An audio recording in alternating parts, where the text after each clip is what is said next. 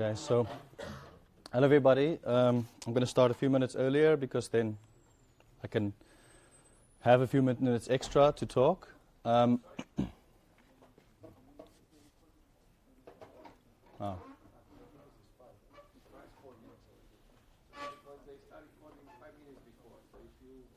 Yeah, so it recorded me now zipping up my fly and or buttoning my fly also and everything.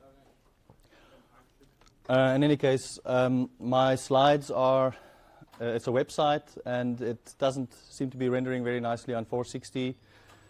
So I'm sorry if it doesn't, if the slides don't really appear nicely, if it flows over, they're not that important, the slides. So in any case, let's start. So thank you everybody for coming. My name is JC, and I'm going to talk about Converse, or Converse.js, which is a XMPP chat client written in JavaScript. And 2 years ago was the first time I talked about this project at FOSDEM, where I went a little bit into technical details about XMPP, how it works, and Converse as well, talking about what plans we have for the future, what we're going to do. And now 2 years later, quite a lot has happened.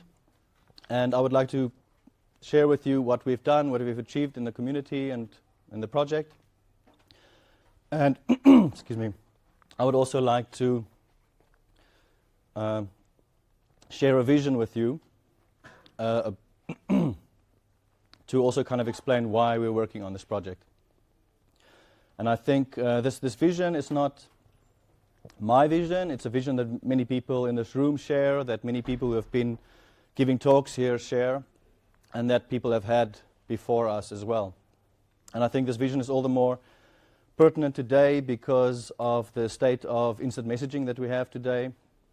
We have dozens of chat applications that don't interoperate. We have proprietary silos and walled gardens with locked-in users who have their communications and metadata recorded, monetized, and locked in as well.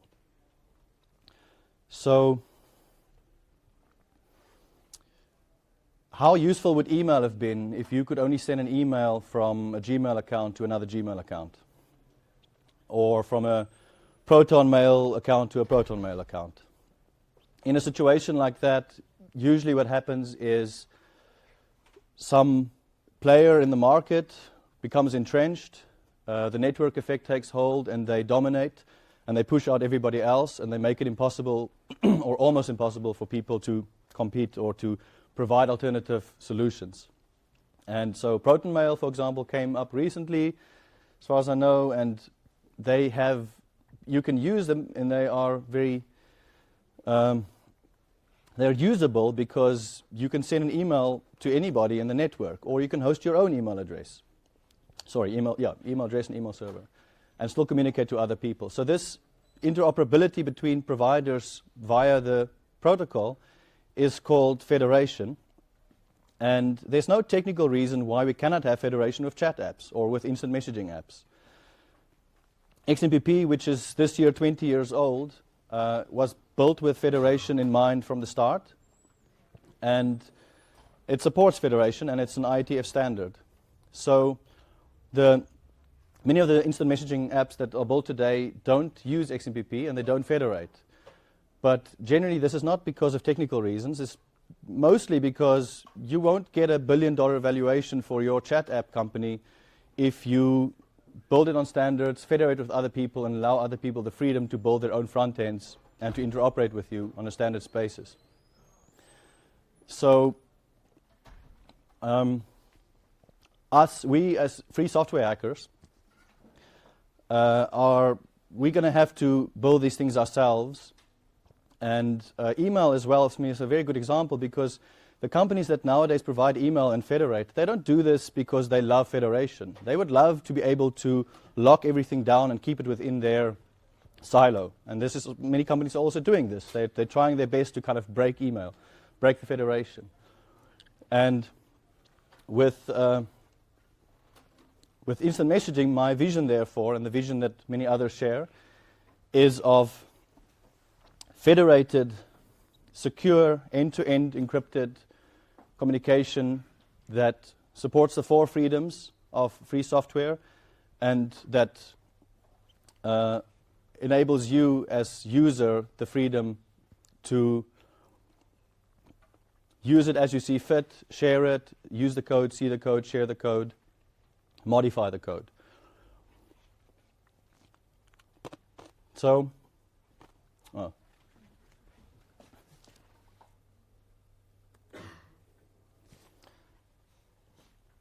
Converse.js is the project that I'm working on, and this is my way of participating in the vision, but it's not the only way. And there are also other people who are doing things. Many of the people who are here or who are talking here are sharing in this vision and participating in their way. It's a web chat, so it's available at conversejs.org, where you can try it out. There's demos there, and it's basically usable on its own.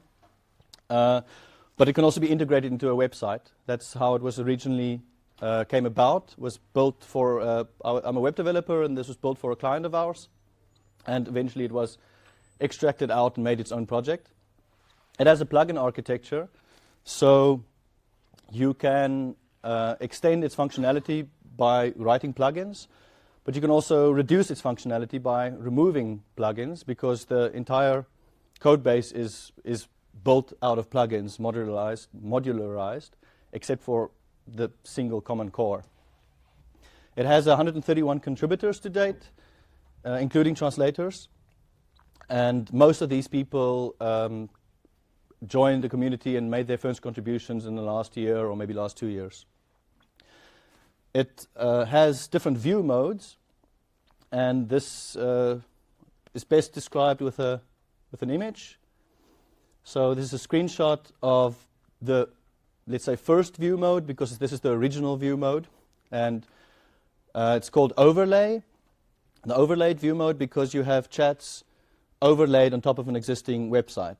So this is a relatively common UX paradigm that you see with Gtalk, at least in the old days.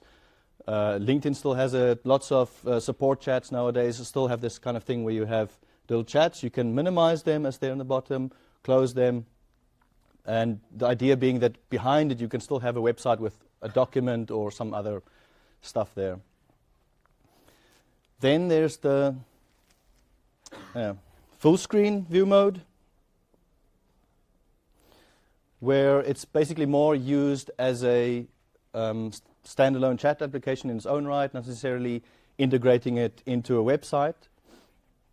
And many people are familiar with this, at least this kind of UX paradigm of like a full screen chat app, which was made especially popular by Slack and very similar chat apps nowadays like that.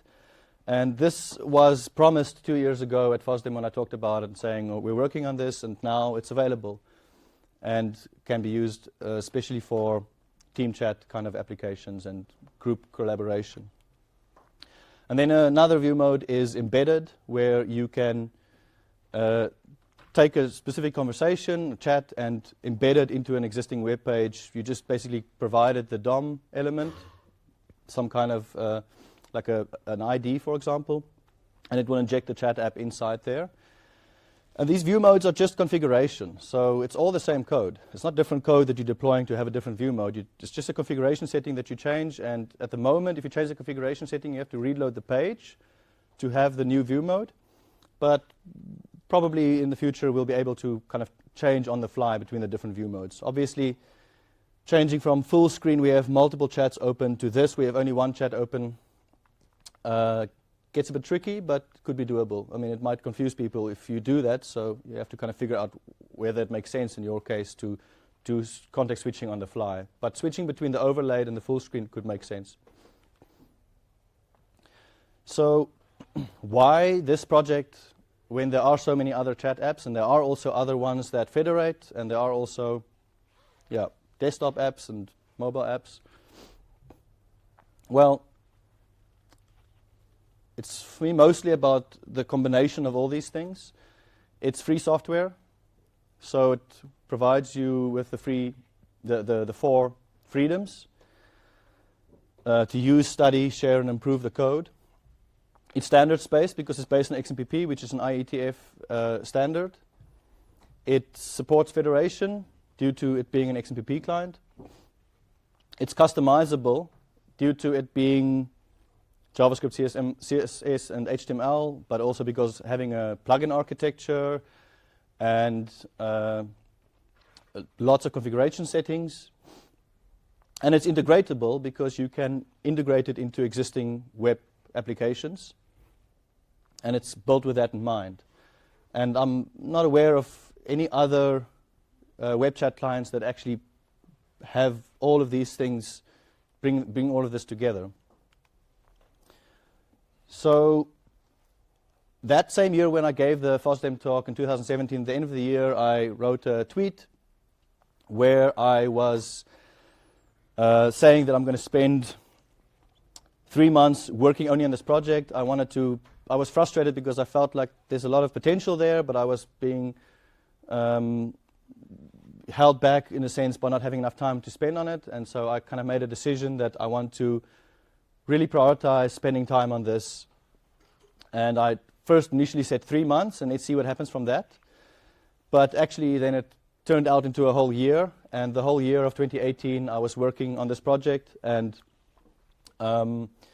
I did need to also do paid work, but I generally then declined paid work that wasn't related to Converse.js, and almost all the paid work that I did was either helping people integrate it, customize it, extend it, add features.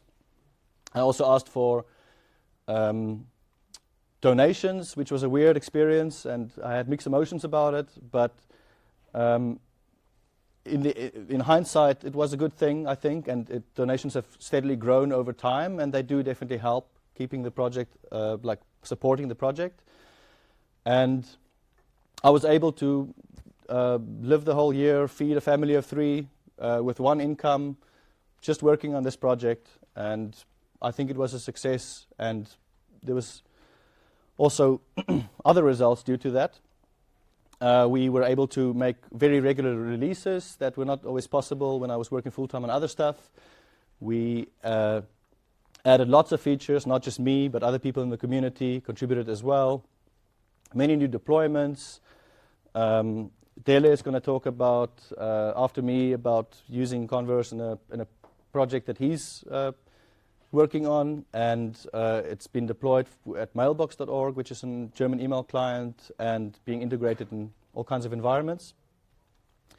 Got new sponsors, and we had really good growth in the community with contributions, people hanging out in the chat rooms, and just people using it, setting up little instances for their friends and family. And I also see this project, I see very much as part of an ecosystem. I'm not trying to dominate or anything. Like, this is just a web chat, and there's other people working on Android and iOS and desktop and all kinds of stuff, command line interfaces and so on, and this is just like a piece of the puzzle. Some of the features that were added, we added this is all in the last year, and not all of it me. The full screen view mode was finished, so specifically used for teamchat kind of applications. Updated the UI. That work was actually quite a lot, and it was sponsored by the WikiSuite project. OMIMO encryption, single and private chats. So we have now end-to-end encryption for group chats and for private chats. File sharing, message receipts, message corrections, theming support, spoiler messages. On Mastodon they're called content warnings. And we have a headless build. And the headless build kind of comes back to the topic of customizability and integratability.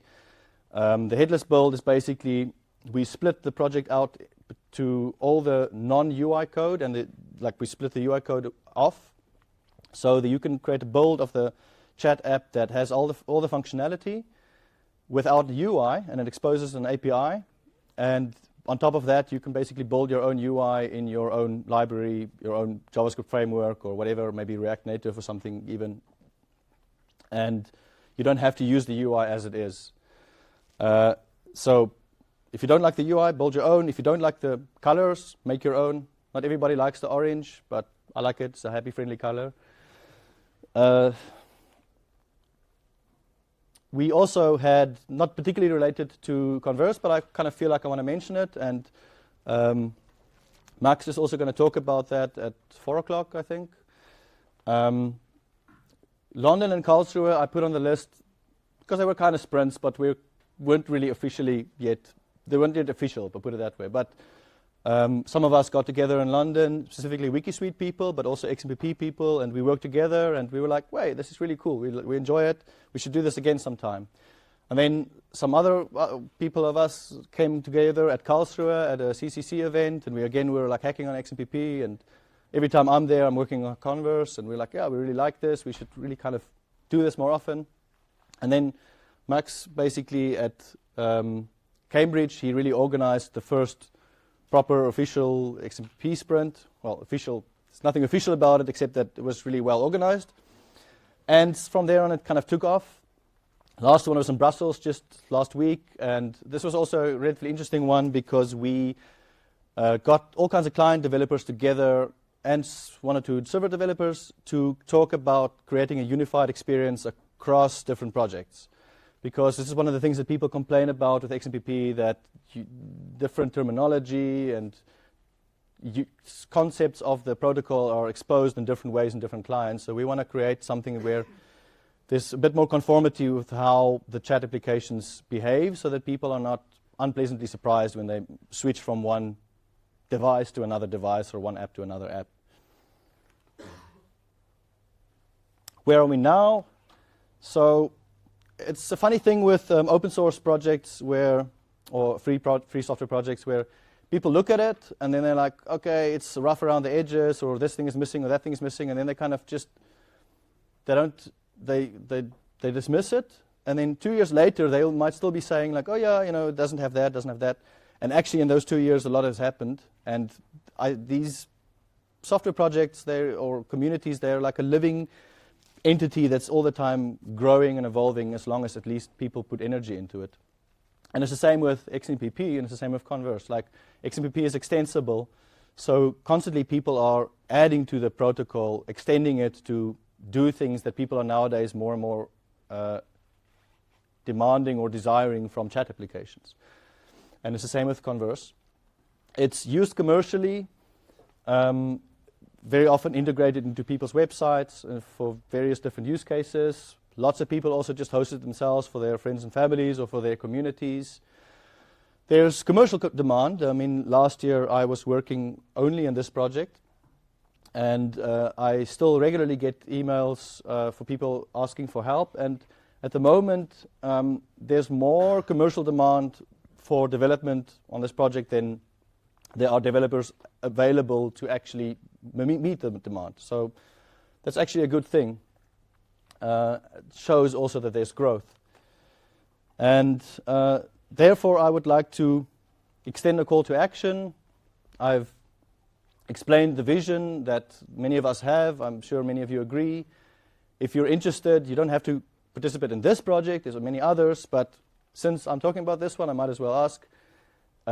If you like this kind of stuff, join a sprint. The next sprint is in Berlin, somewhere in April. Sorry, I don't know exactly when. 29th of March. Thank you. And there's going to be one probably in Paris maybe sometime, and I will probably organize one in Düsseldorf again at the end of the year, maybe in, I don't know, October or so. But we will have quite a few more sprints. There will be opportunities to come and join, and this is nice because you can meet people, knowledge transfer. We're all friendly people, and we like to work together, and we can, yeah. The other things you can do at a sprint. You can fix bugs, you can write documentation, develop features, translate it, and other people are willing to sit with you and work together on something, and this is very useful for learning how to get involved if you want to get involved. This project, as many other free software projects, has a need and a lack of people who are really good with UI and UX. And if anybody has an interest in that kind of stuff, and yeah, that would also be greatly appreciated. And we have a chat room, XMPP chat room, discussed at conference.converse.js.org. If you go to converse.js.org, the website, and you click on full screen, and you have an account, or you can register an account very quickly, in 2 minutes, maybe 30 seconds. It will, I think if you register on converse.js.org, it will tell you to go there, and then you can very easily, through the UI, just join that chat room. Or open it up in your favorite client. And yeah, ask us questions. We're friendly, and I'm going to be in this room for Daily's talk. Afterwards, I have to leave at about 4 o'clock, I think, today, but actually earlier, 3:30. I might be afterwards in the hallway or so if someone wants to talk. Otherwise, reach out to the chat room, or here are my other contact details, email and XMPP. I really like the Fediverse. I'm on Mastodon. Twitter, I'm almost kind of thinking about ditching Twitter, but I'm still there. So thanks for listening.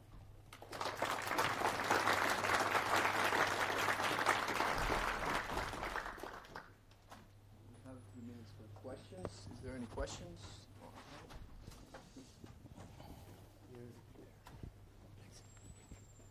Hi there. No. Magically, it's for the recording. Thank you for the talk. You mentioned about contributions about design, UX and UI. What kind of contributions do you need?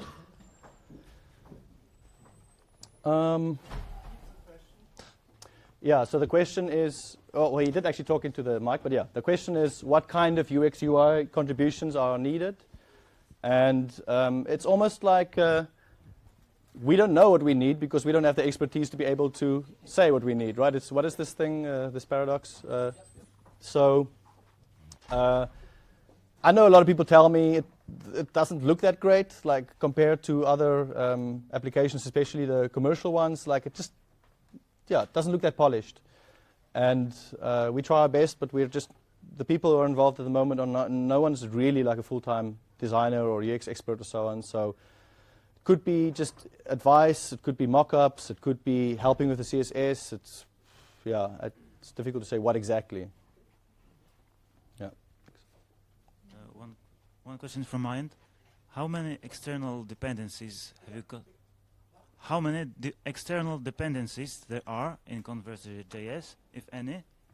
And is it possible or easy to, for instance, host all of them in one place so that you don't access external JavaScript from your page where you use Converse.js? Yes, we build, so the question is how many external dependencies are there, and is it possible to host all of it yourself? It's 100% possible to host all of it yourself. It's in the end one JavaScript file and one CSS file, and some font files for fonts. And it does have external dependencies, but they all get built into one file. That file is about 1.2 megabytes. You could probably split it up, chunk it or so on, but at the moment we don't do that. The CSS is about 200 kilobytes or so. But that's the whole application with all the CSS, with all the HTML that kind of gets rendered also included in there. The dependencies are, it's built on Strophe, which is that's the library that sets up the XMPP connection and does the stanza parsing, and not parsing, but the stanza forwarding and sending and receiving.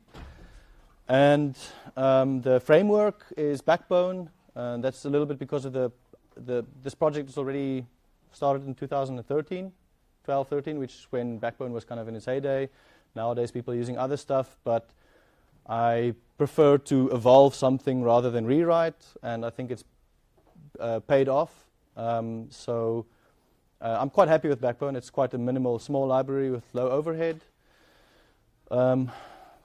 Coming with that is Lodash, which is a utility library. There's a few other things. It has a fair amount of dependencies, but we're also trying to keep it as small as possible.